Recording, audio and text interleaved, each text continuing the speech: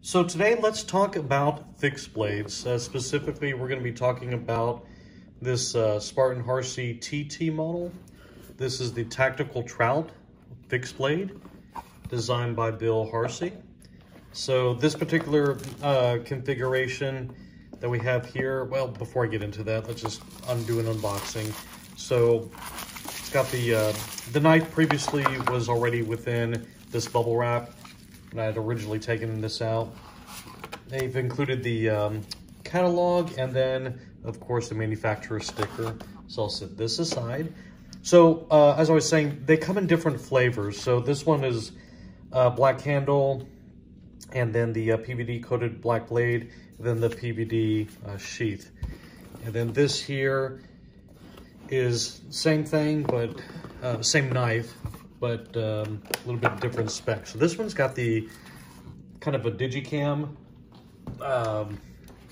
sheath, and also handle, and kind of a, let's see, kind of a, how would I describe that? Kind of coyote tan blade. So this is, again, the Tactical Trout. Let's just get these sheaths out of the way. Well, first let me show you the backside. So the backside's got, some Velcro lining, and there is space here. So if you were to open this up all the way, you could put this on your belt and then have this hanging on the side, or you could attach this to your backpack or go bag.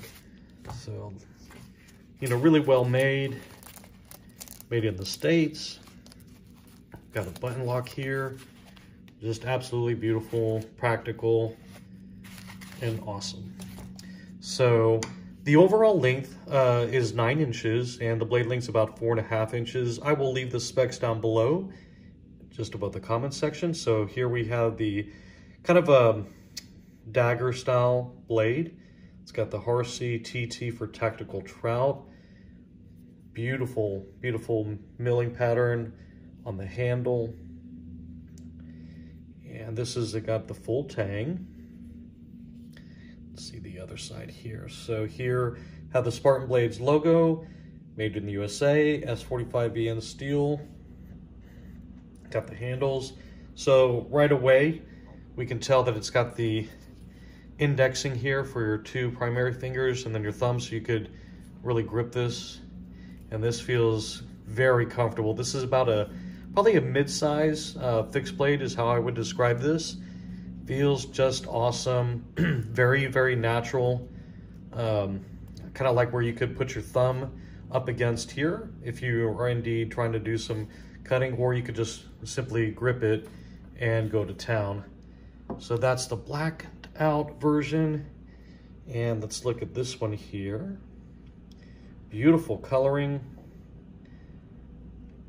This is almost kind of got like a jungle, feel to it. If you'd be out in the jungle carrying this, it would blend well, especially with the kind of the camouflage.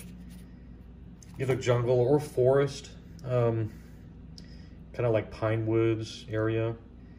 Both of them come with a lanyard, as you can see here. And let's flip this around. So got the logo, made in the USA, S45BN steel.